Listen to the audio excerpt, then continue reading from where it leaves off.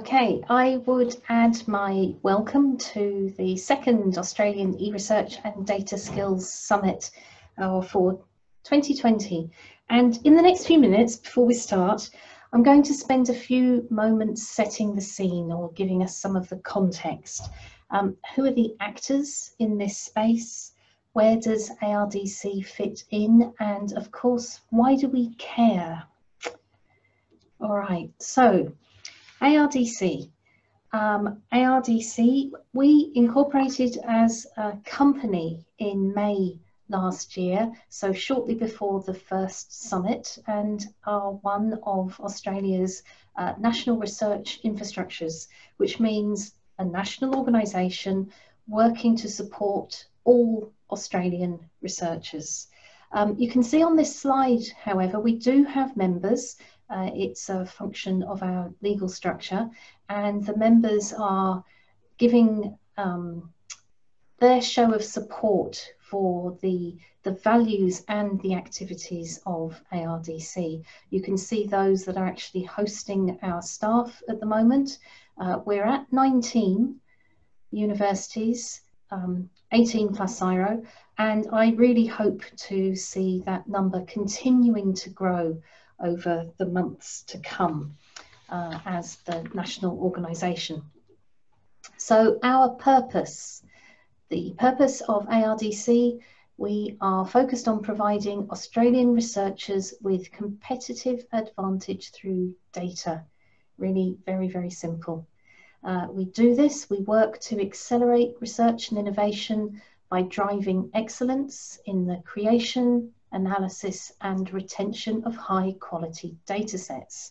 That's where we see ourselves. What I do want to stress here though, is that the ARDC is not the same as the Australian Research Data Commons. The company is not the thing. And this is really underpinning for this week's discussion. The Australian Research Data Commons is something that involves all of us. And what we're seeking to do this week is look at how we partner, how we collaborate to bring about that data commons. So it's really, where does ARDC fit into the overall landscape and how do we operate to move forward this purpose and mission? So let's look for a moment at the broader landscape. Now, even this diagram, which has a number of the other national research infrastructures shown, it's not all of the landscape. It doesn't touch, for example, on commercial providers. It doesn't look at the university, institutional, research facility offerings. And even this on its own is complicated enough. But there are two things I'd like to bring your attention to.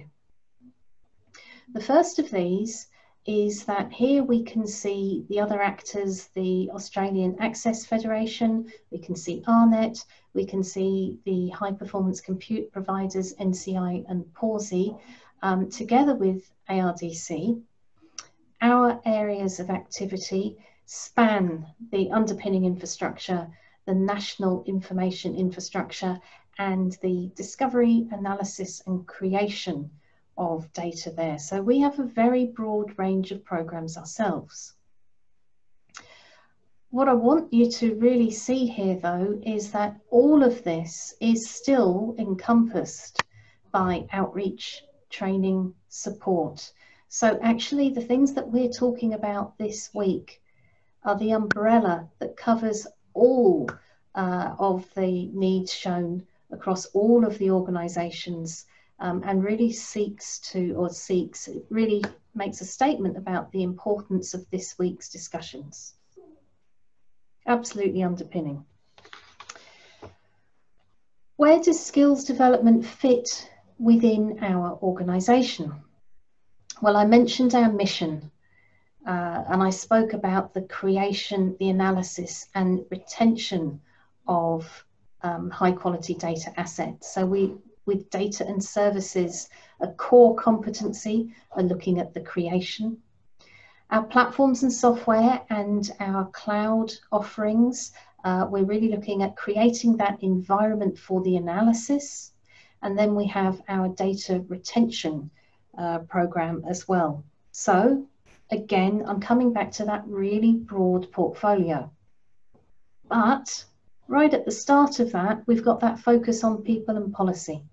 We look at how our skilled workforce team can focus on providing support to the rest of the portfolio. So we've got capability building in co-invested projects. We've got aspects of raising awareness and skills for the use of the ARDC's services. We've got the team working across our engagements group, identifying partnerships to identify gaps we've got in the sector. We'll hear lots about that this week. And engaging with the policy team as well. So developing skills-related policies, principles, and recommendations. So what are we seeing here? We're seeing the same as the national picture of skills encompassing a very complex space. We're seeing it here within ARDC underpinning our activities. What are we focused on?